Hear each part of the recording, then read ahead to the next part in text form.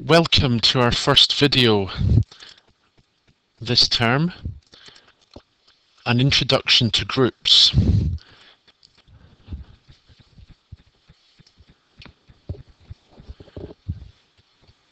Well, you've already seen a lot of the material you need to know because you've studied binary operations. In fact, you've studied all of these things already.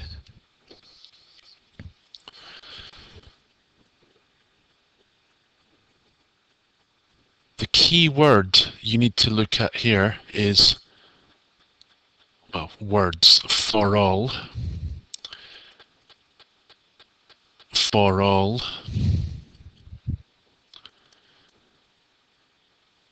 for all, for each.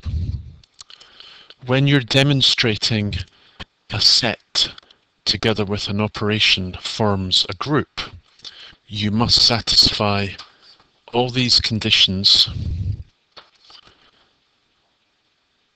paying close attention to those words, for all. And it's easy. We're going to look at this example, which is showing an operation table, also known as a Cayley table. The operation here is multiplication modulo 14. Let's remind ourselves what that means. Well, on an easy level, 2 times 2 is 4, 2 times 4 is 8, 2 times 6 is 12. Everyone knows that. Okay, that's easy. What does modulo 14 mean? It means when we do 2 times 8 to get 16, in this cell here, we wouldn't write 16, we would write 2. Because modulo 14, an easy way to think of that is the remainder when we divide 16 by 14. We get remainder 2. When we do this box, this cell, 2 times 10 is 20. The remainder is 6. In this one, 2 times 12 is 24. The remainder is 10. In fact, for this problem, it can be handy to write the multiples of 14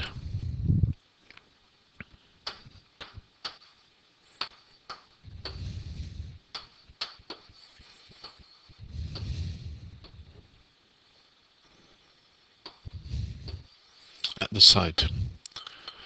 And we can continue in this cell. 6 times 4 is 24, so that's remainder 10. In this cell, 36, the remainder is 8. Can you pause the video for a moment and fill in the rest of the multiplication table? And I'll go make a cup of tea for a minute. Okay, you finished the table. You should have got these answers. I hope you did. Now, with these answers, we are able to progress to show that the set we started with, which was 2, 4, 6, 8, 10, 12, is a group. So we have to show it satisfies the requirements of closure, associativity, identity, and inverse. So here we go. First one, show that the set is closed under the operation. Now that simply means if I take any element in the set and combine it with any other element in the set, it's still in the set. The answer is still in the set. It doesn't go out of the set, hence the word closed. If you look very closely, all these numbers, they're all elements of this set, every single one. So the easiest way to justify that this set is closed under the operation multiplication modulo 14 is to say S with the operation multiplication is closed since all members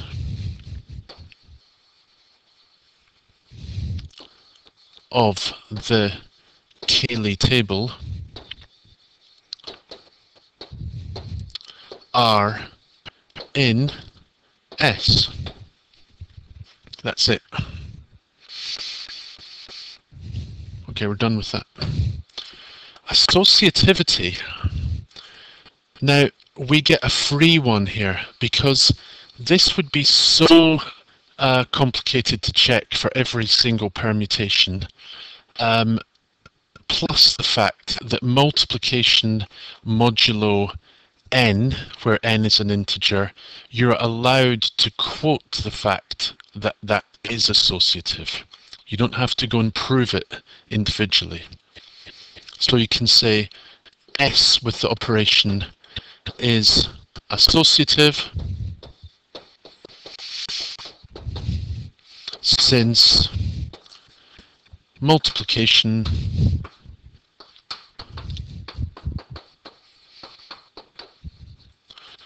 modulo n is. You're allowed to quote that, you don't have to prove it.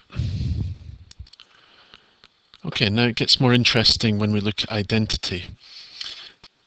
Identity, remember, behaves like a 1 in multiplication that you learned when you're little kids. 5 times 1 is 5. 1 times pi is pi.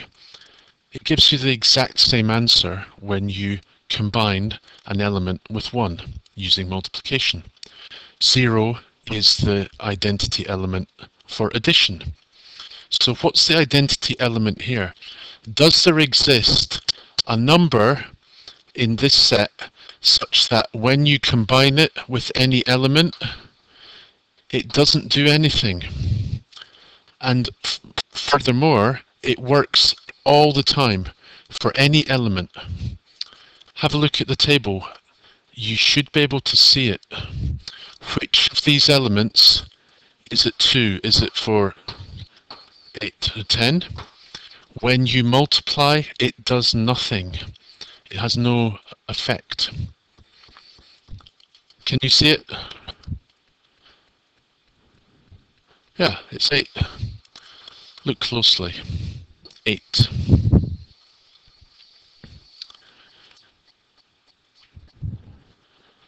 Eight is the identity element.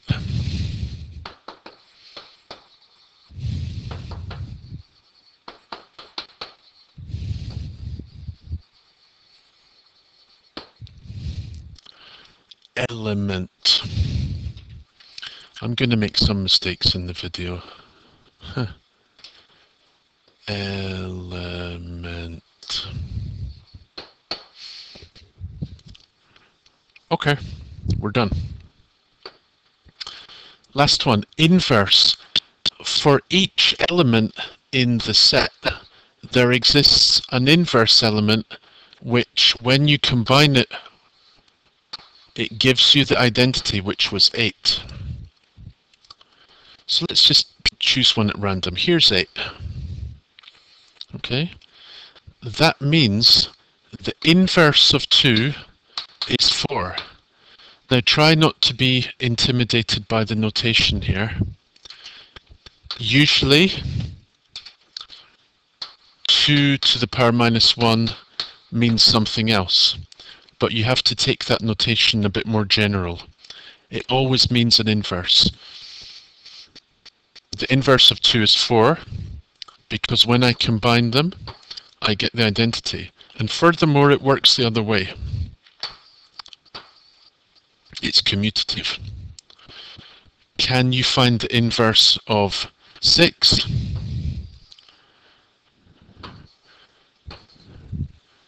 The inverse of 6 is 6. It's what we call self-inverse.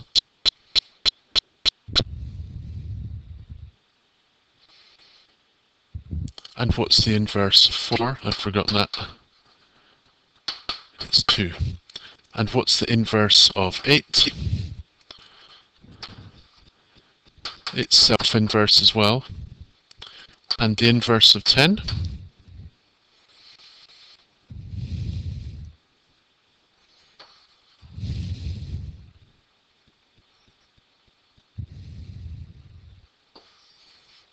Yep, it's 12. And the inverse of 12 is 10. Okay. So you can say for each G in the set, G dashed exists in S as shown here. You've identified the inverse of each and every element.